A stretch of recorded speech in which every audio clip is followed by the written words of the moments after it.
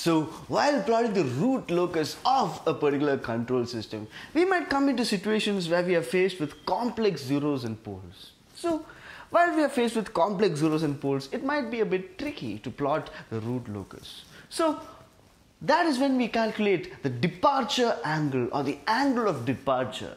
So what do you actually mean by the term angle of departure? Well, my name is Rishi and welcome to the Backbench Engineering Community, where I make engineering easy for you. So let us ask ourselves that obvious question. What do you actually mean by the term angle of departure of a particular control system? Well, let's find out. So, angle of departure. Just like what the name suggests, it is simply an angle with which something departs a particular point. That is, with which something moves away from a particular point. So, we know for a fact that in the case of a particular control system, the root locus emerges from the poles and then goes towards the zeros like this. So therefore, it emerges from the poles and reaches the zeros. So therefore, if this particular pole was on the real axis like this, it can directly emerge like this and go to the breakaway point and then break away from this particular position. But what do we do when this particular pole is an imaginary pole and is somewhere around here?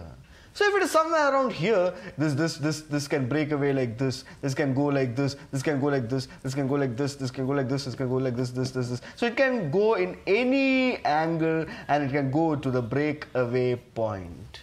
So therefore, we have to have a specific angle with which the line departs this particular point. And that particular angle is simply what you refer to as angle of departure. As simple as that, guys. So let us see a very simple example to understand what you refer to as angle of departure. So let us consider this particular question. G of s is equal to k into s plus 9 divided by s into s square plus 4s plus 11. So here, taking the zeros, when we equate the numerator is equal to 0, we get the zeros as s plus 9 is equal to 0, which implies that s is equal to minus 9. So therefore, we have a 0 at s is equal to minus 9.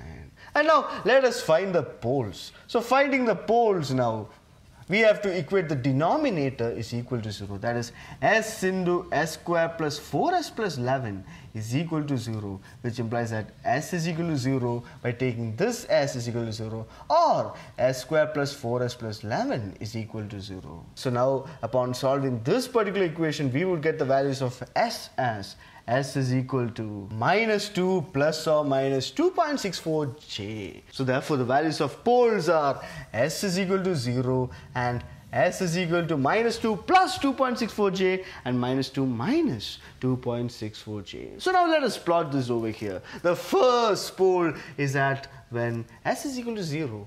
And now the second pole is when s is equal to minus 2 plus 2.64j. So therefore, minus 2 plus 2.64j, it would be somewhere around here like this.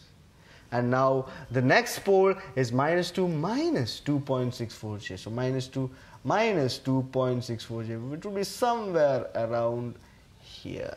So now here we have 3 poles and 1 particular 0. So the beauty of a root locus is the fact that this is symmetrical along this particular real axis. So that is, whatever it is there here, it is the mirror image downwards. So here now let us find the angle of departure. So in order to find the angle of departure, here let us consider this particular pole P1. So if this is P1, P2 and P3, and if this is Z1, let us consider this particular pole P1. So now what we have to do is that we have to now join this particular pole with the directly downward pole over here. Then we have to join this particular pole with the next pole over here.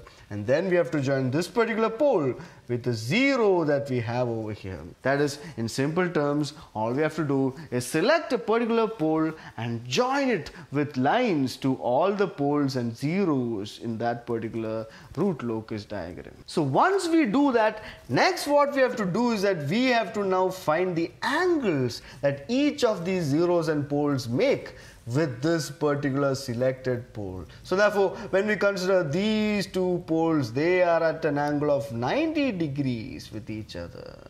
So now next we have to find this particular angle like this particular theta. Let us take it as a theta 3. So here the interesting fact is that this is a straight line. So here if this is an angle, say x, then theta 3 is equal to 180 minus x. So we can find the value of x very easily because we know for a fact that tan x is equal to opposite side by adjacent side. Here opposite side is 2.64. So this becomes 2.64 divided by adjacent side is 2. So which implies that x is equal to tan inverse 2.64 divided by 2, which is equal to, we can find this using the scientific calculator. Tan inverse 2.64 divided by 2 is equal to 52.853313.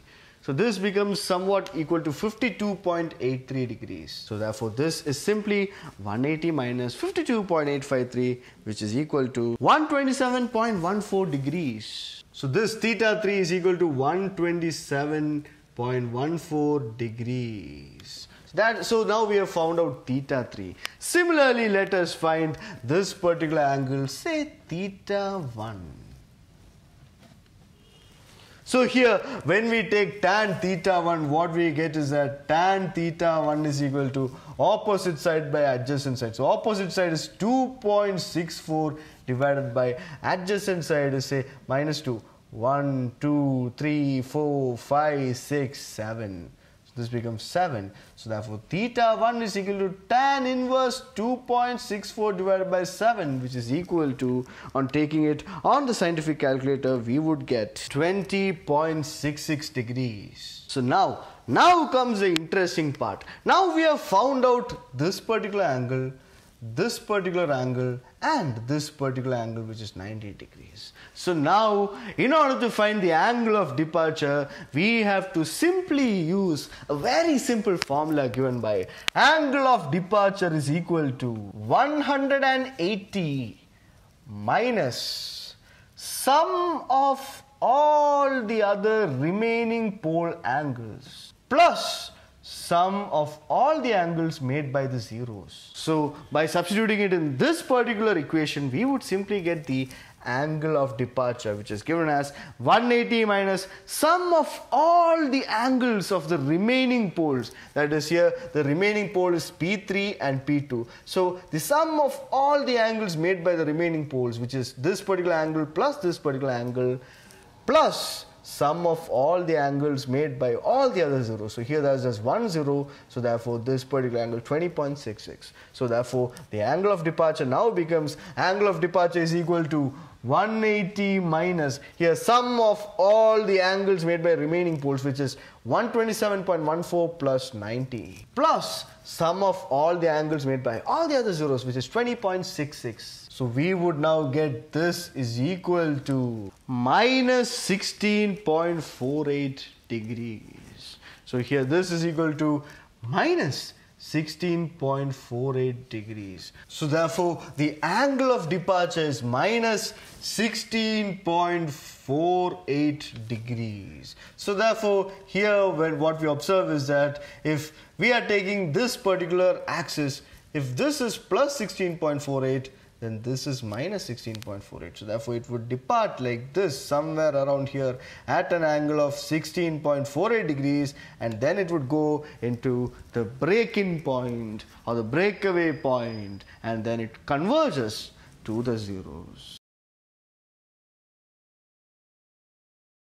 So this thus is simply how we find the angle of departure of the root locus of a particular control system when we have imaginary poles.